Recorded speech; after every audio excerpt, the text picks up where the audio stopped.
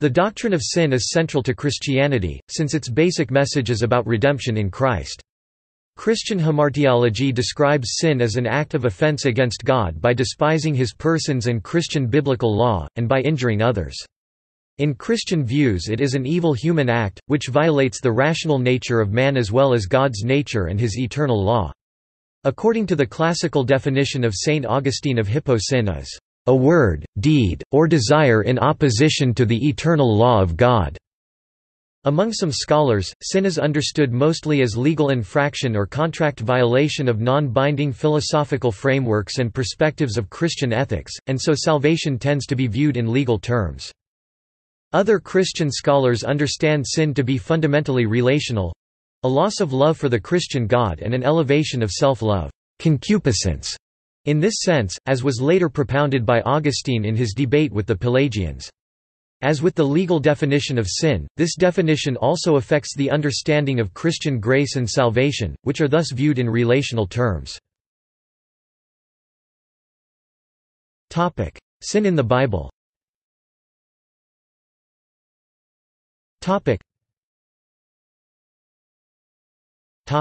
Old Testament. The first reference to sin as a noun is of sin is crouching at your door, it desires to have you, but you must rule over it, waiting to be mastered by Cain. Gen 4-7 cf. 1 Pet 5-8, a form of literary theriomorphism. The first use of the verb is God appears to Abimelech. In the dream, yes, I know you did this with a clear conscience, and so I have kept you from sinning against me. That is why I did not let you touch her. In Genesis chapter 20 verse 3. Isaiah announced the consequences. But your iniquities have separated you from your God, your sins have hidden his face from you, so that he will not hear. For your hands are stained with blood, your fingers with guilt. Your lips have spoken falsely, and your tongue mutters wicked things.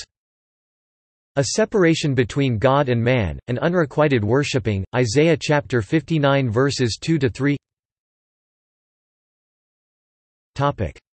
Original sin. Original sin, also called ancestral sin, is the Christian doctrine of humanity's state of sin resulting from the fall of man, stemming from Adam's rebellion in Eden, namely the sin of disobedience in consuming from the tree of knowledge of good and evil. This condition has been characterized in many ways, ranging from something as insignificant as a slight deficiency, or a tendency toward sin yet without collective guilt, referred to as a sin nature, to something as drastic as total depravity or automatic guilt of all humans through collective guilt. The concept of original sin was first alluded to in the 2nd century by Irenaeus, Bishop of Lyon, in his controversy with certain dualist Gnostics. Other church fathers such as Augustine also developed the doctrine, seeing it as based on the New Testament teaching of Paul the Apostle, Romans chapter 5 verses 12-21 and 1 Corinthians chapter 15 verse 22, and the Old Testament verse of Psalm chapter 51 verse 5. Tertullian, Cyprian, Ambrose and Ambrosiaster considered that humanity shares in Adam's sin, transmitted by human generation. Augustine's formulation of original sin was popular among Protestant reformers, such as Martin Luther and John Calvin, who equated original sin with concupiscence, affirming that it persisted even after baptism and completely destroyed freedom. The Jansenist movement, which the Catholic Church declared to be heretical, also maintained that original sin destroyed freedom of will. Roman Catholic views.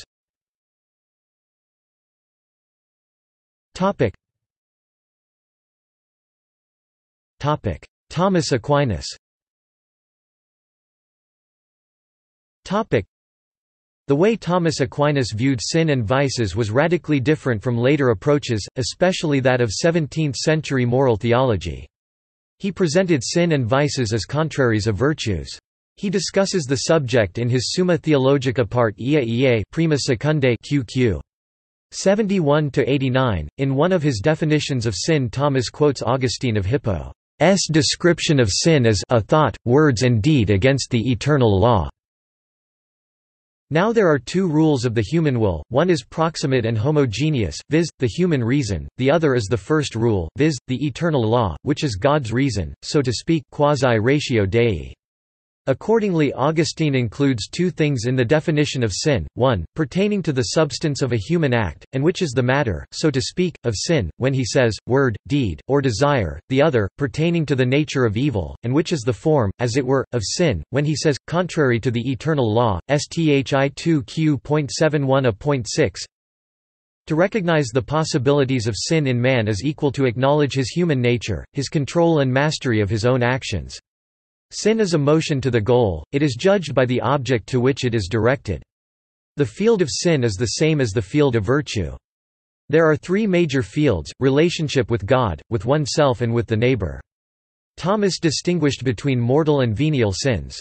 Mortal sin is when a person has irreparably destroyed the very principle of his, her order to the goal of life. Venial sin is when he, she has acted in a certain disordered way without destructing that principle. Consequently it is a mortal sin generically, whether it be contrary to the love of God, e.g. blasphemy, perjury, and the like, or against the love of one's neighbor, e.g. murder, adultery, and such like, wherefore such sins are mortal by reason of their genus. Sometimes, however, the sinner will is directed to a thing containing a certain inordinateness, but which is not contrary to the love of God and one's neighbor, e.g. an idle word, excessive laughter, and so forth, and such sins are venial by reason of their genus, Sthi 2q.72a.5. According to Aquinas, the gravity of sin depends also on some disposition of the agent, cf. Sthi 2q. 18, a. 4, 6. Sin, venial by reason of its object, may become mortal. It happens when person fixes his, her ultimate happiness, the last end of his, her life lot, finis ultimus, in the object of that venial sin. When venial sin is used as a way to provoke mortal sin, it becomes mortal as well, e.g. when someone uses empty conversation or a chat to seduce someone to commit adultery.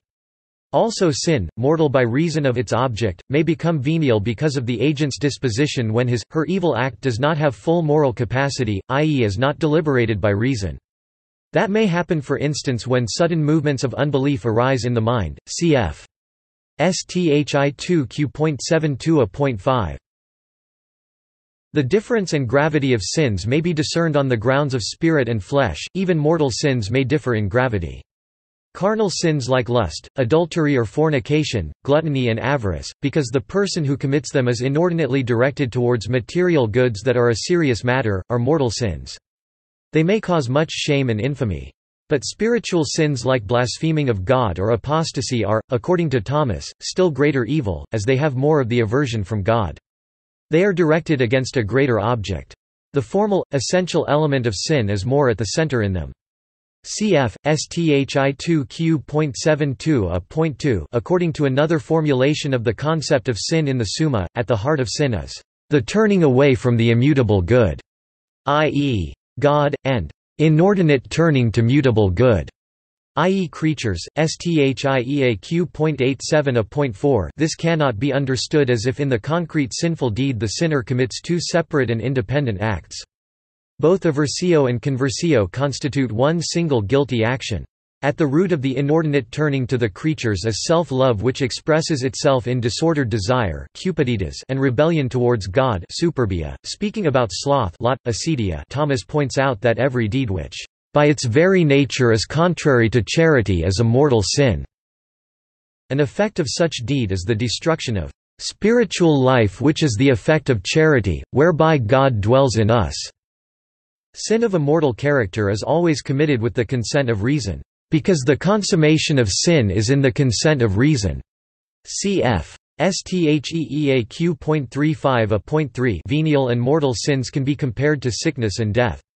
While venial sin impairs full healthy activity of a person, mortal sin destroys the principle of spiritual life in him, her. Catechism. Roman Catholic doctrine distinguishes between personal sin, also sometimes called actual sin, and original sin. Personal sins are either mortal or venial. Mortal sins are sins of grave, serious matter, where the sinner performs the act with full knowledge and deliberate consent. Cf. CCC 1857. The act of committing a mortal sin destroys charity, i.e. the grace in the heart of a Christian, it is in itself a rejection of God. CCC 1855.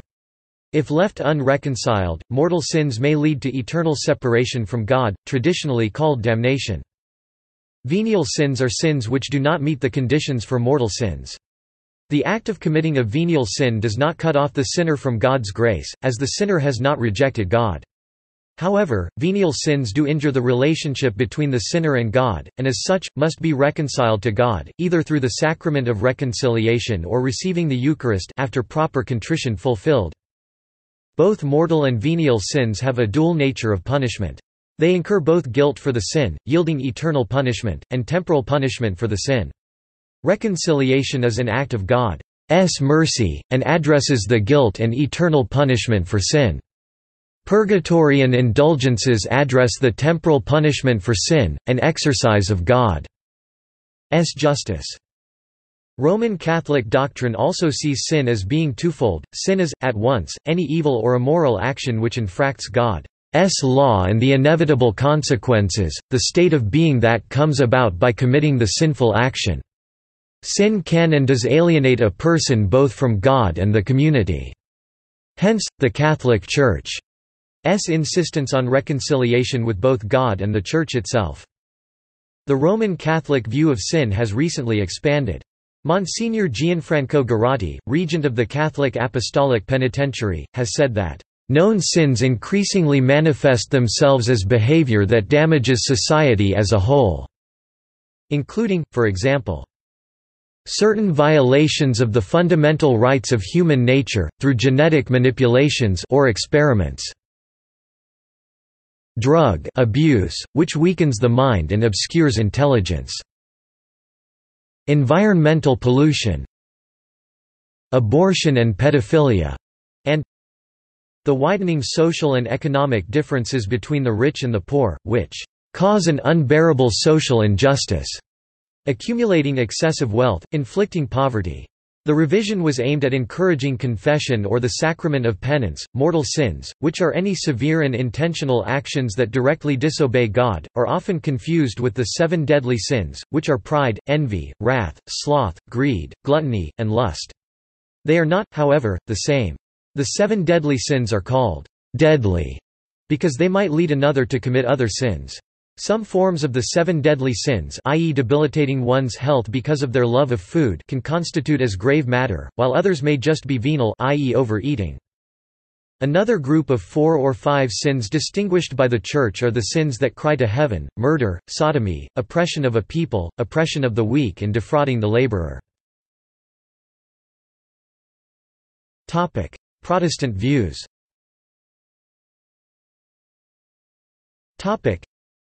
Many Protestants of a Calvinist orientation teach that, due to original sin, humanity has lost any and all capacity to move towards reconciliation with God. Romans chapter 3 verse 23, 6:23, Ephesians chapter 2 verses 1 to 3. In fact, this inborn sin turns humans away from God and towards themselves and their own desires. Isaiah chapter 53 verse 6a.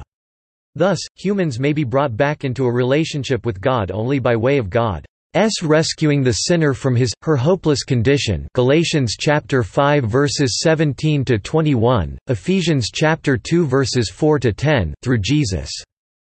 Substitutionary atonement. Romans chapter 5 verses 6 to 8, Colossians chapter 2 verses 13 to 15, 1 Timothy chapter 2 verses 5 to 6. According to traditional Reformed theology and classical Lutheranism, salvation is sola fide, by faith alone, sola gratia, by grace alone, and is begun and completed by God alone through Jesus. Ephesians chapter 2 verses 8, 9. This understanding of original sin, Romans chapter 5 verses 12 to 19, is most closely associated with Calvinist doctrine, see total depravity, and Lutheranism. Calvinism allows for the relative or nominal goodness of humanity through God's common grace upon both those predestined to salvation and those predestined to damnation, upon the regenerate and the unregenerate. Methodist Arminian theology adapts the concept by stating that humans, entirely sinful and totally depraved, can only do good through God's prevenient grace. This is in contrast to the Roman Catholic teaching that while sin has tarnished the original goodness of humanity prior to the fall, it has not entirely extinguished that goodness, or at least the potential for goodness, allowing humans to reach towards God to share in the redemption which Jesus Christ won for them. Some Protestants and Orthodox Christians hold similar views. There is dispute about where sin originated. Some who interpret the king of Tyre in Ezekiel chapter 28 as a symbol for Satan believe sin originated when Satan coveted the position that rightfully belongs to God. The origin of individual sins is discussed in James chapter 1 verses 14 to 15. But each one is tempted when, by his own evil desire, he is dragged away and enticed. 15 Then, after desire has conceived, it gives birth to sin, and sin, when it is full grown, gives birth to death. Niv. Defined types of sin. Within some branches of Protestantism, there are several defined types of sin, as in Roman Catholicism. Original sin. Most denominations of Christianity interpret the Garden of Eden account in Genesis in terms of the fall of man. Adam and Eve's disobedience was the first sin man ever committed, and their original sin, or the effects of the sin, is passed on to their descendants or has become a part of their environment. See also total depravity. Concupiscence. Venial sin. Greed. Lust. Pride. Mortal sin. Eternal sin, commonly called the unforgivable sin, mentioned in Matthew chapter 12 verse 31. This is perhaps the most controversial sin, whereby someone has become an apostate, forever denying themselves a life of faith and experience of salvation. The precise nature of this sin is often disputed. Topic: Eastern Christian views.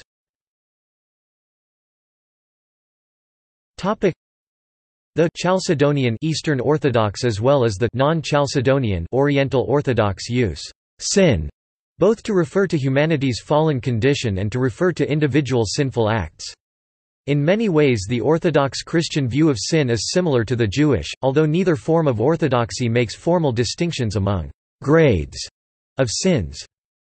The Eastern Catholic Churches, which derive their theology and spirituality from same sources as the Eastern Orthodox and Oriental Orthodox, tend not to adhere to the Roman Catholic distinction between mortal and venial sin taught by the Latin Church. Like the Orthodox churches, however, the Eastern Catholic Churches do make a distinction between sins that are serious enough to bar one from Holy Communion and must be confessed before receiving once again, and those which are not sufficiently serious to do so. In this respect, the Eastern tradition is similar to the Western, but the Eastern churches do not consider death in such a state to automatically mean damnation to hell. Jehovah's Witnesses.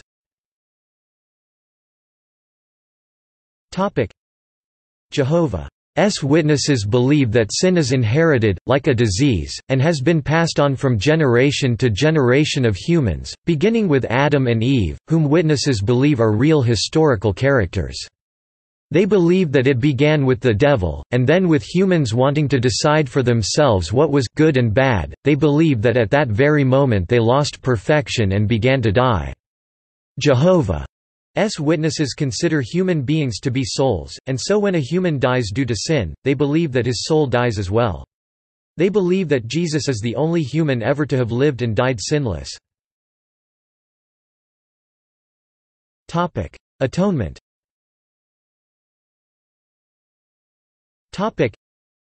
In Christianity, it is generally understood that the death of Jesus was a sacrifice that relieves believers of the burden of their sins.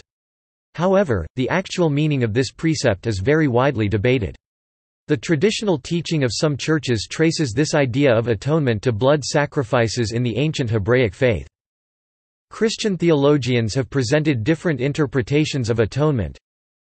Origen taught that the death of Christ was a ransom paid to Satan in satisfaction of his claim on the souls of humanity as a result of sin. This was opposed by theologians such as Saint Gregory Nazianzen, who maintained that this would have made Satan a power equal to God. Irenaeus of Lyons taught that Christ recapitulated in himself all the stages of life of sinful man, and that his perfect obedience substituted for Adam's disobedience. Athanasius of Alexandria taught that Christ came to overcome death and corruption, and to remake humanity in God's image again.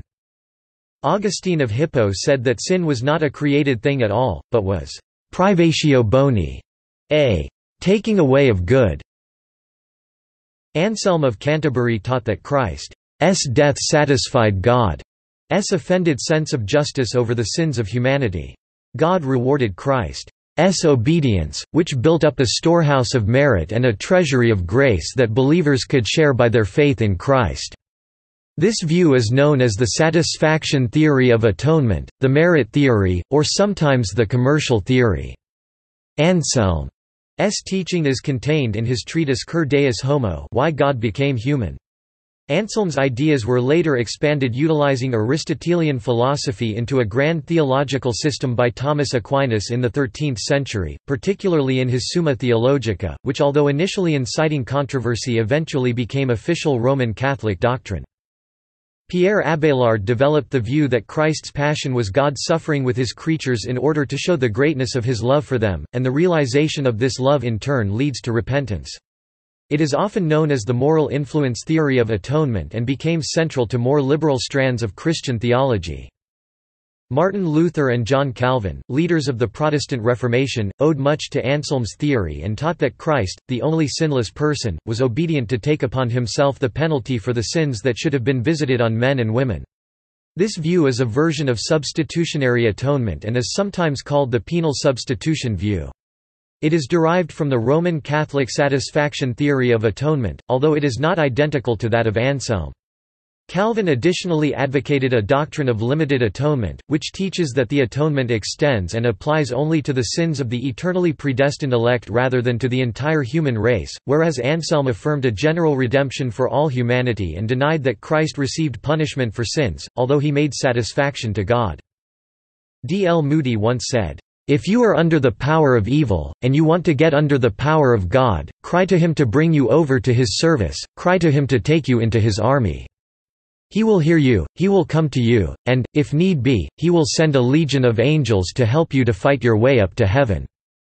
God will take you by the right hand and lead you through this wilderness, over death, and take you right into his kingdom.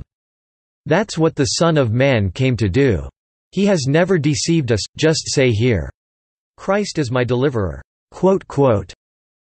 Arminianism has traditionally taught what is known as the governmental theory of atonement. Drawing primarily from the works of Jacobus Arminius and especially Hugo Grotius, the governmental theory teaches that Christ suffered for humankind so that God could forgive humans while still maintaining divine justice. Unlike the traditional Reformed perspective, this view states that Christ was not punished by God the Father in the place of sinners, for true forgiveness would not be possible if humankind's offenses were already punished. Christ's suffering was a real and meaningful substitutionary atonement for the punishment humans deserve, but Christ was not punished on behalf of some or all of the human race. This view has prospered in traditional Methodism and all who follow the teachings of John Wesley, and has been detailed by, among others, 19th-century Methodist theologian John Miley in his Atonement in Christ and 20th-century Church of the Nazarene theologian J. Kenneth Grider in his Wesleyan Holiness Theology. Variations of this view have also been espoused by 18th-century Puritan Jonathan Edwards and 19th-century Revival leader Charles Grandison Finney. Karl Barth taught that Christ's death manifested God's love and his hatred for sin. Barbara Reed, a dissenting Roman Catholic feminist and Dominican nun, argues that commonly conceived atonement theologies are harmful, especially to women and other oppressed minorities. Other liberal and radical theologians have also challenged traditional views of atonement. See collective salvation. Mary Baker Eddy, founder of the Christian Science movement, taught that atonement exemplifies our underlying spiritual unity with God, whereby we reflect divine love God. Christ's atonement reconciles man to God, not God to man. See also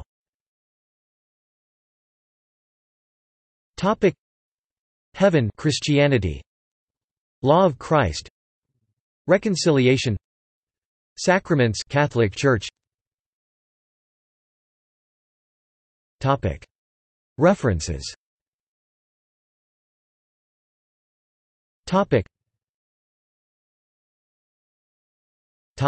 Bibliography.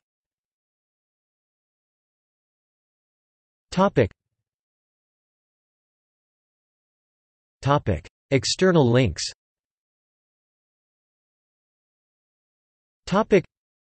Augustine of Hippo, Confessions. Augustine of Hippo, on Christian Doctrine. Thomas Aquinas, Summa Theologica I 2 Q 71, A Vice and Sin Considered in Themselves.